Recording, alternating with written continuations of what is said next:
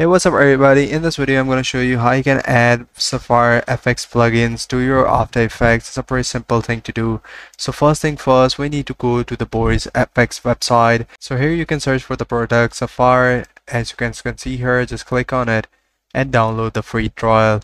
So I have already downloaded the free trial over here, so I'm going to show you what it looks like. So after the installation, the hub will look like this. So you have to create your account and that's everything. So I'm using the free trial purpose just for the conceptual base to give you the inside of the concept.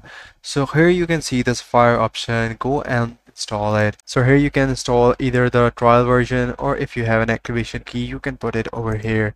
So I'm using it for just a conceptual base, so I'm just gonna go with the trial version. So here I can add it in my Adobe Premiere Pro and After Effects. So just I need to click on it, install. So that's pretty much it, guys. So that's how you can do it. I hope you find this video helpful. If you do, please like, subscribe and share. This is me signing up. Take care. Bye bye.